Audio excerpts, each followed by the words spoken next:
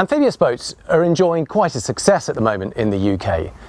They're so versatile, you can just crawl up the beach, especially if you live by the sea. It's a perfect means of getting into and out of the water without having to worry about trailers or even marina berths. You literally just drive it up the beach. One of the smartest of them all has been the Iguana, but in some ways that was also the Iguana's problem. Because it looked so smart, it had the feel and vibe of a super yacht tender. Now they've come out with this boat, the Iguana X100.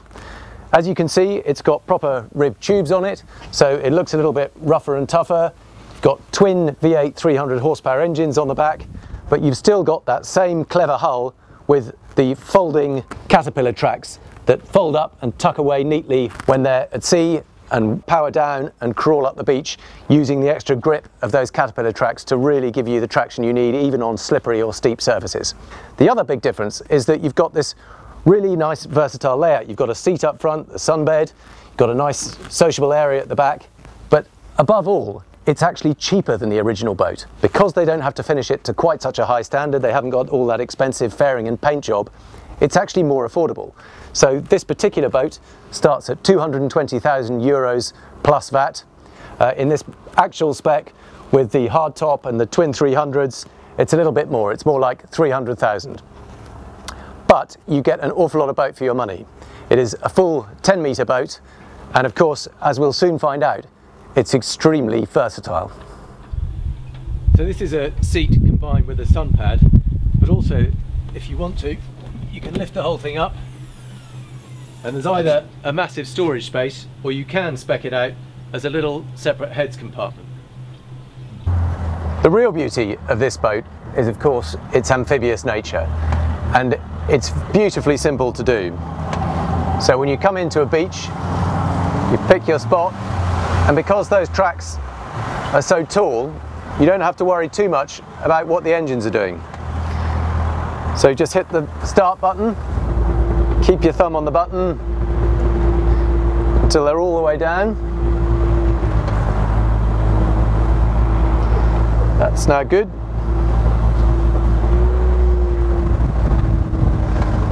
Just use the engines to get a little bit closer.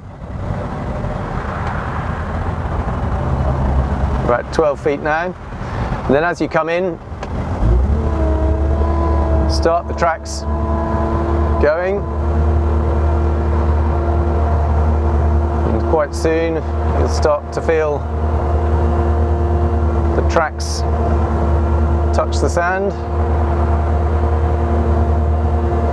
Here we go. Pull those back.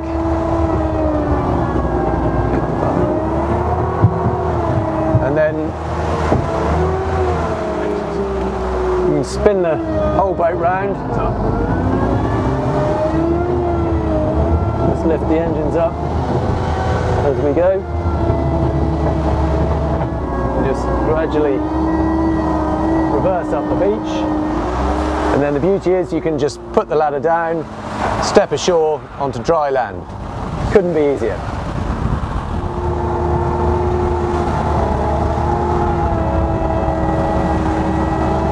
What's so impressive about its amphibious capability is that you can just seem to climb up any kind of surface, however steep it is, however slippery, however pebbly. I mean, you can see here, this is a really pebbly beach, but because of those caterpillar tracks, it just grinds away, finds some grip and crawls its way up. And of course, you can shift it around so simply because you've got the leverage of those two different tracks. You can swivel it on the spot, back it up, forward. It's really very, very capable. I can't really imagine a situation other than when it gets really steep, and then the only danger is that the back of your engines are going to touch the ground.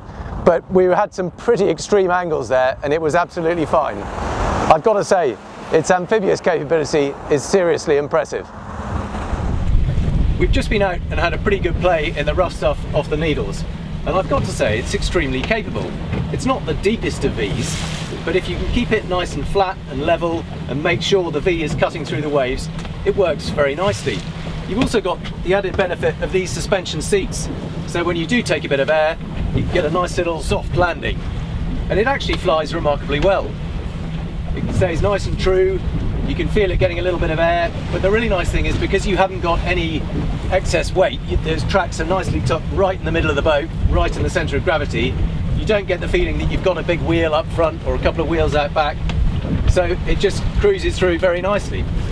And particularly with these 300 horsepower V8 engines, because you've got the two of them, you never feel like you're working the engines terribly hard. You've got plenty of power on tap.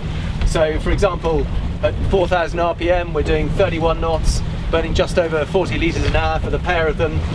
It's really very nice and relaxed, and you've got plenty more power to come. So let's just give you a little demonstration of how quickly this boat accelerates when you use all 600 of those horsepower.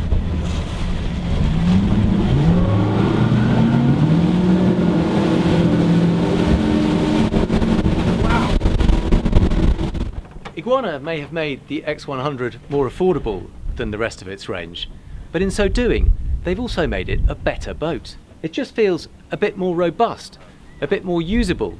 You haven't got those expensive painted topsides to worry about, you've just got those big tubes. You've also got that more sociable cockpit area. You can put a table in there, you can put a heads compartment in the centre console, and you've got those twin engines that give so much power. To be honest, I don't think you necessarily need those twin 300s. Probably be fine with a pair of 200s or 250s. But you've got all that fantastic versatility. You've got the same Caterpillar tracks, exactly the same system, exactly the same hull that copes pretty well out in the sea, but it's just a more affordable, more usable boat.